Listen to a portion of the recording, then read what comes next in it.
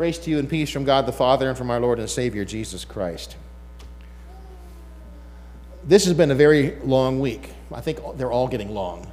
I know they're only 7 days, but they always seem like they're 8 or longer. And this week was a long one. I had a funeral on Friday for a dear friend, my mother's best friend, in fact. Last week, while I was preaching at Arise in Christ, she went to pick her up for church and found that she had gone to be with Jesus just as she was brushing her teeth for church. I guess that's the way I want to go to. I want to be brushing my teeth for church when Jesus comes to find me. That's a good place to be. At any rate, it was a very exhausting week and an intense week for my mother. And since my mother lives alone and she's 87 and, you know, she doesn't have a lot of friends left, it's a difficult time. So I'd appreciate it if you keep her in your prayers this week and next as she tries to adjust to life without her best friend, who literally lived across the yard, the backyard such they would literally talk across the fence every day. There are some things that go on in this world, some experiences in life where the most appropriate response is silence. I think of those crisp fall nights in October when you get home and you look up and you see the vast, dim river of the Milky Way. Orion's Belt and the Big Dipper and Cassiopeia. If you were a Boy Scout and got your astronomy merit badge, you would see those things. Some of those nights you could even see Venus and Mars and Jupiter. Depends upon how early or how late or how much ambient light there is. But you know what? Knowing the silence, knowing the astronomy, that does not enhance or detract from the moment at all. Such beauty does not beget curiosity. It begets silence. And Psalm 46 comes to mind. Be still and know that I am God. That's what you feel like. Well, something like that happened to 3 of Jesus' disciples, Peter, James, and John, one day on a mountaintop in Galilee. It was a moment that left them at first speechless, a moment of mystery, if you were, that they could not explain. Mountains have always been places of mystery in the Bible. These are places where God and man encounter one another. It was on top of Mount Sinai that God first met Moses. We read the story today about how after they had returned from the Exodus, God meets him there again, and his face shines. That encounter with God changes him. He has to cover his face with a veil so he doesn't scare the neighbors when he goes down to talk about the law. On Mount of Beatitudes, we read here a couple weeks ago where Jesus talked about what life in the kingdom was like. Blessed, blessed, blessed, he said. It was on a mountaintop in Galilee where he meets his disciples after the resurrection to commission them to go into the world to teach and preach and baptize. He was on a mountaintop outside of Jerusalem, the Mount of Olives, where he's ascended into heaven. Mountains are significant places in the Old and the New Testament, places of epiphany and mystery. So it's no surprise that today Jesus takes 3 disciples up a mountain. We don't know where it was. It's an unnamed mountain. He takes them up there to encounter God, and there his face is changed. He's transfigured. He shines. And the disciples finally get over their fright and try to speak of what they had seen. What they remembered is that his face was shining, just like Moses's. And that Moses and Elijah were there talking to him, having this conversation. And when it's all over, when in the midst of this remarkable moment, finally it's Peter who finds his voice and says, Lord, it's good for us to be here. Thanks for asking us. It was great.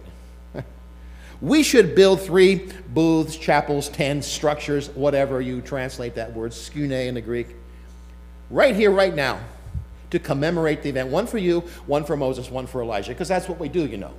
We put up brick monuments, you know. Here lies Joe Schmo. Can't go into a city without seeing a brick monument that commemorates this or that person or event. That's what we do.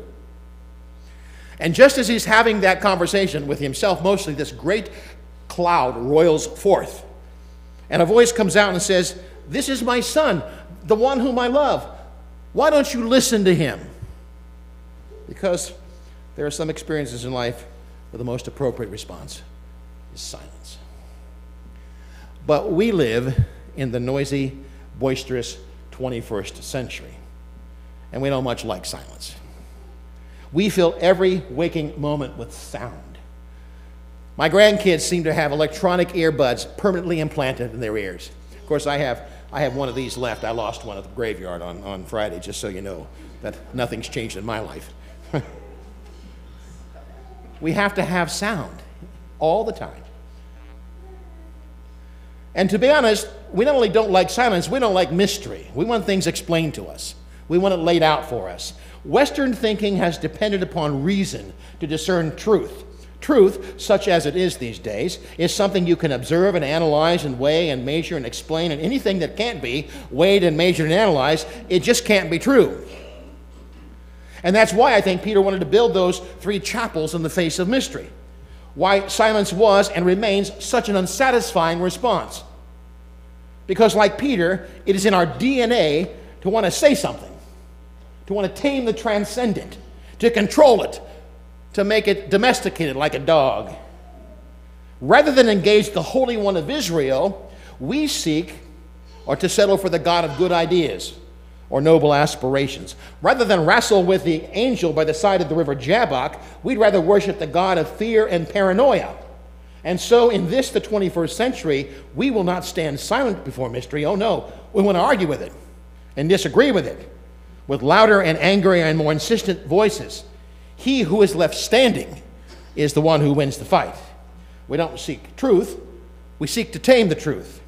And as a result, the idolatrous God we end up worshiping is not the Holy One of Israel. It is the God of triviality and simplicity and comfort, the God we can fit inside our bubble, the one we can control and tame, like a dog. We even have a special language to talk about that God. We don't pray to the Holy One of Israel. We don't pray to the Father, Son, and Holy Spirit. No, we pray to the big guy, the man upstairs. See how trivialized we have made it? He's the old guy that lives above the grocery store now. We pray fervently and with intensity to a God who will help us find a parking space in a busy day, or will help our team beat the other team. And by the way, God is not a Browns fan. Or the one who will support our narrow and angry politics using the language of religion. We have created a God in our own image, a simplistic, shallow, vacuous God who bears no resemblance to the Holy One of Israel, a God with no power to intervene, and in this world, no power to save it. Now, I'm a pastor, of course, and talk is my trade. You would not so much appreciate 15 minutes of silence instead of a sermon. Well, maybe. Maybe getting out 15 minutes earlier would be a nice preference for you. Don't hold your breath, by the way. That ain't happening. We are creatures of language. We need to talk. I mean, how can you shout amen or complain about my bias or naivete if I don't say anything? Nevertheless, there are some experiences in life where the most appropriate response is silence.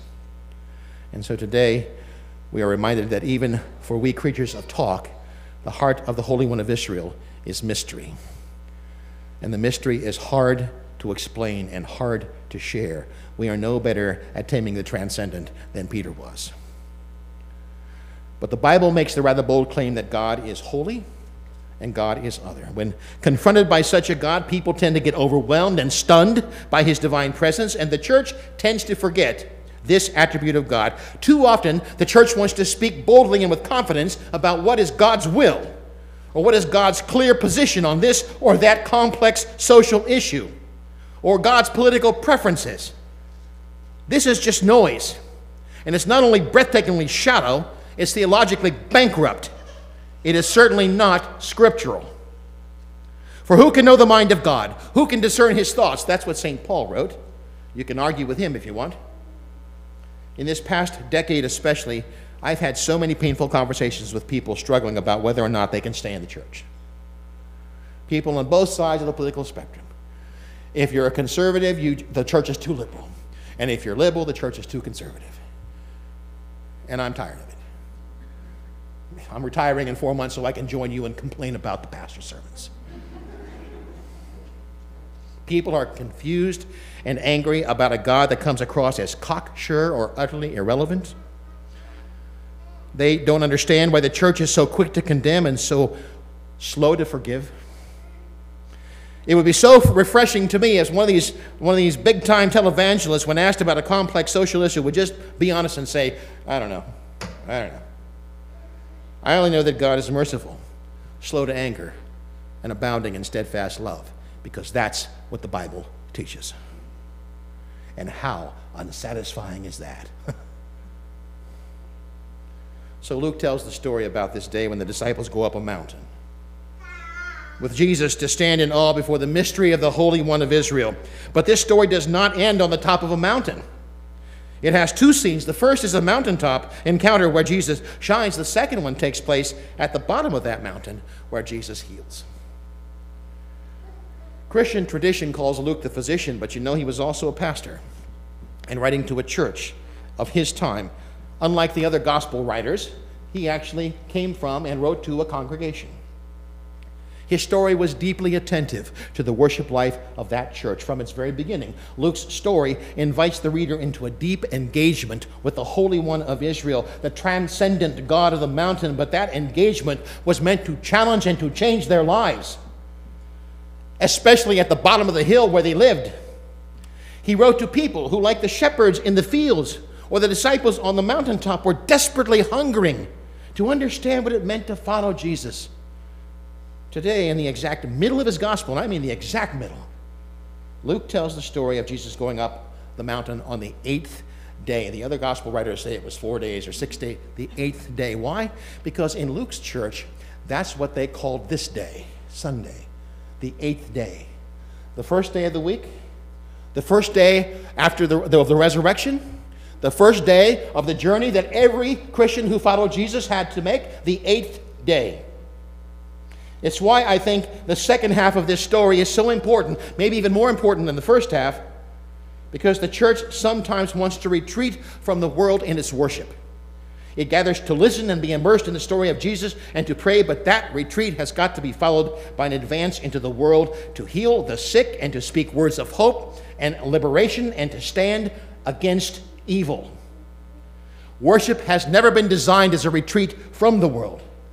It's the way we disciples are equipped to go out and change the world, to descend the mountain, to go into the valley of need.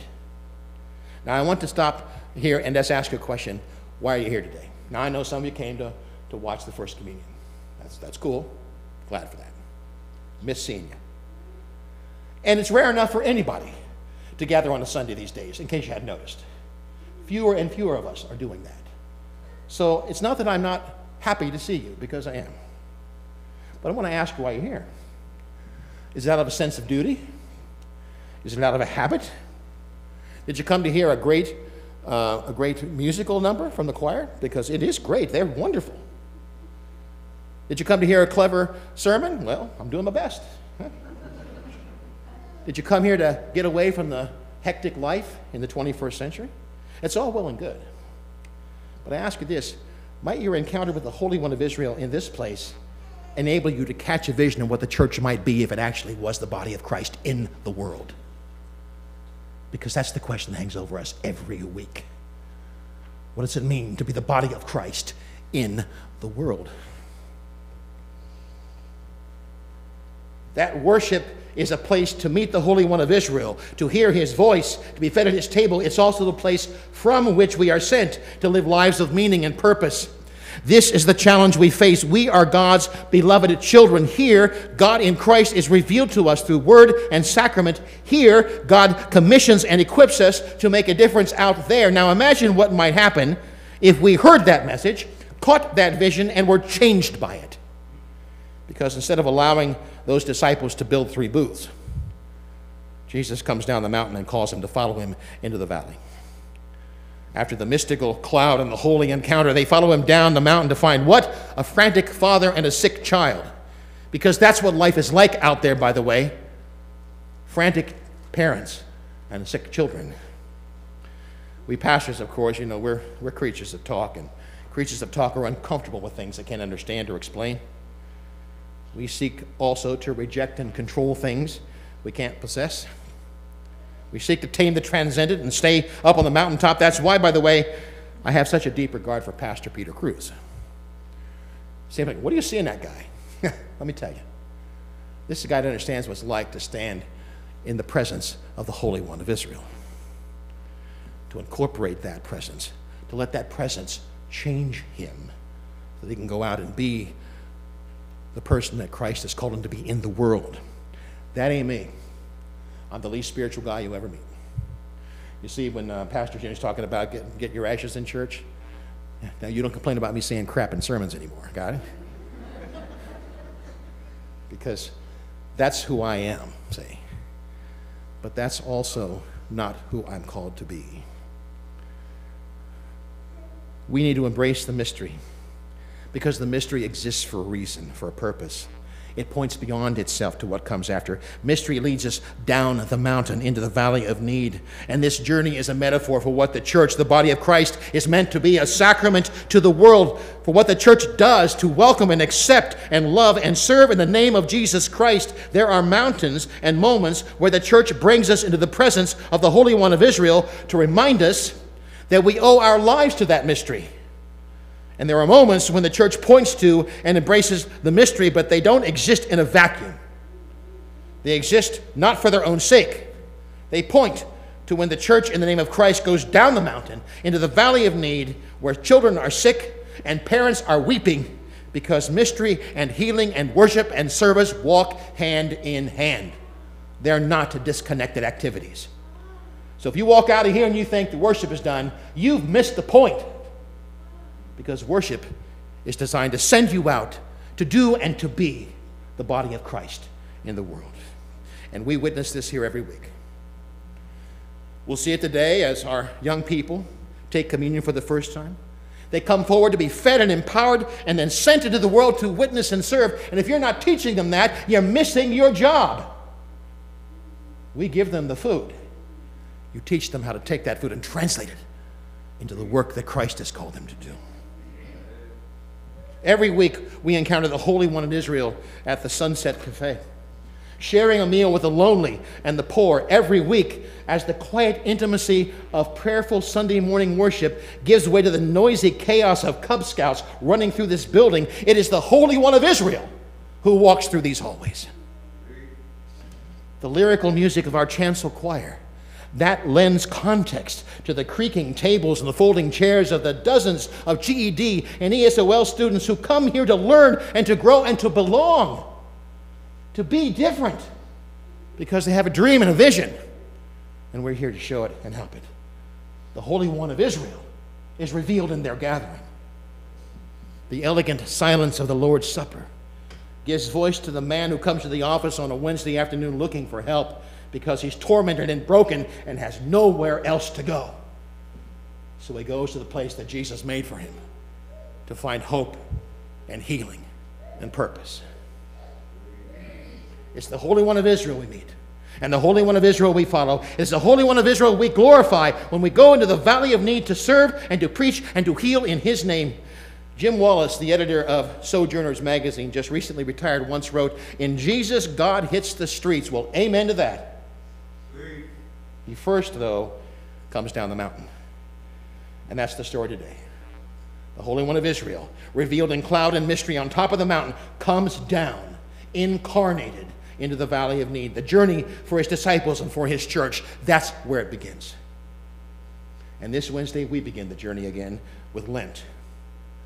We join our Lord on his own journey to Jerusalem and to the cross, that final mystery, a journey that begins in our baptism. For in spite of the transfigured mystery on the mountain, nothing is more mysterious than the mystery of a Messiah who suffers and dies for all of our sakes on a cross. That's the ministry we ponder at the cusp of Lent. The mystery of a man named Jesus, his teaching, his healing, and his loving journey to the cross for your sake and mine. We can't explain it, and we can't tame it. We can only stand in awe before it and listen to the one who calls us to follow him down the mountain and into the valley of need. To God be the glory. Amen.